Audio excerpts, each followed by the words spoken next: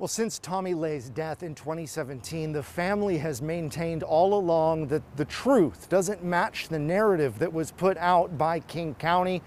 Today, they say a new report that came out, an independent report, is a step in the right direction. And we want the truth to be out. Xuyen Lay, Tommy Lay's aunt, says this report shows the public what they've known since the day her nephew was shot and killed by a King County Sheriff's deputy. It's upsetting that it took so long, but we're also grateful that, we finally have some more truth revealed to the public. Tommy Lay, a senior about to graduate high school, was fatally shot by a deputy in Burien in June of 2017. The King County Sheriff's Office says he was armed with a knife, but later revealed he was holding a pen. Autopsy results show that Lay was shot 3 times, twice in the back.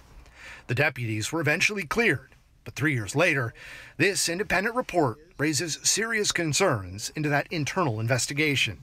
I apologize for the loss of their son, and I'm sorry for their pain.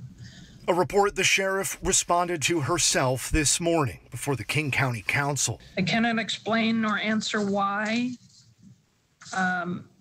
those decisions were made by the previous sheriff, but we can and do apologize for our own lapses in public information sharing.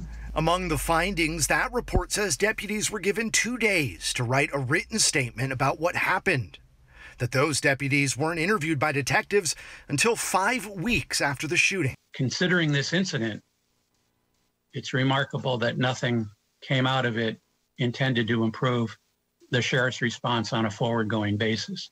The Lay family calling the report a win, a step towards the truth, though it's clear their hearts are still broken. Older mother will not have to go through what I've been through. The sheriff also calls the report incomplete, saying that it leaves out many changes that have been made within the department since 2017. She says that her team is now preparing a formal response to this lengthy report. In Burien, Sebastian Robertson, King 5 News.